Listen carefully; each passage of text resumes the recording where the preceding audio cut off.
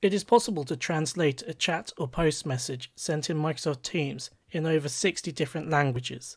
This allows students and staff to access notices or tasks more easily. Let's see how an individual can set this up for themselves.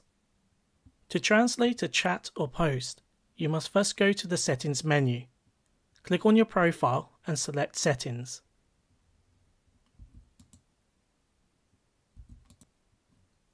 Scroll down the Settings window until you reach the Language section. From here you can select the app language you wish to be displayed throughout the application.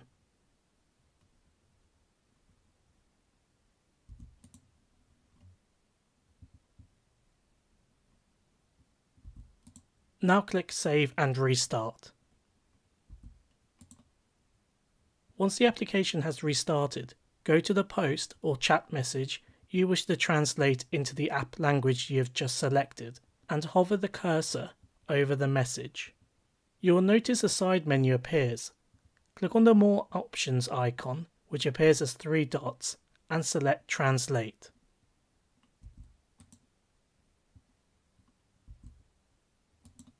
The message is now translated into the app language you set. Only you will see the message in this language. However, if you do not see the option to translate messages, you may need to contact your IT admin staff to enable this feature in Microsoft Teams. Click on the next video option to see how you can edit or delete a message posted in Microsoft Teams, and subscribe to the TeachMe channel so you know when more useful videos are released.